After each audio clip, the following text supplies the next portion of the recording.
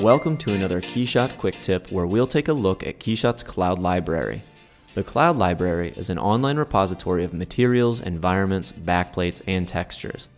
Anyone can upload to or download resources from the Cloud library for free as long as the resource doesn't infringe on copyright terms.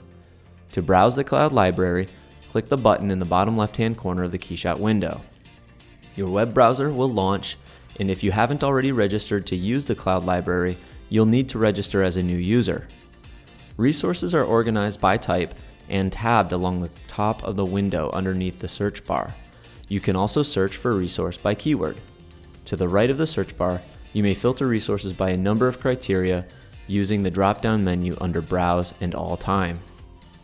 Click a material to view its details. From the detail view, you can read a description, comment, like, or download the resource. You can also view other resources by that same author. Click the download button and the resource will be automatically added to the appropriate downloads folder in the KeyShot directory. It will be available in your KeyShot library in the downloads folder. To upload a resource of your own, right-click its preview in the KeyShot library and select Upload to Cloud Library. From there, be sure to fill in detailed and accurate information so others can easily find it in the Cloud library.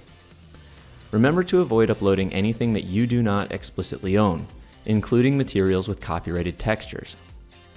So the next time you need a material that's not in your KeyShot library, see if it exists in the Cloud library.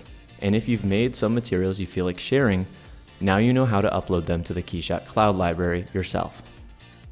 For more helpful tips, subscribe to our channel at youtube.com/KeyShot3D. Go to keyshot.com/learning for more videos, tutorials, and quick tips.